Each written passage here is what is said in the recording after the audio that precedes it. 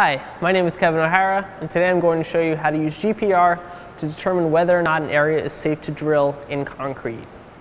So, here we are back at the GSSI training facility.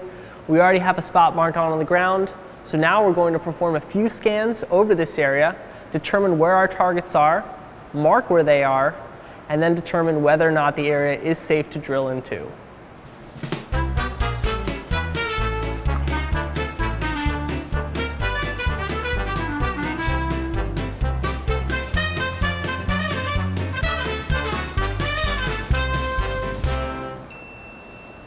So, going back to our earlier videos, we can see here with the data on the unit that these little bumps or upside down U's correspond to where our targets are.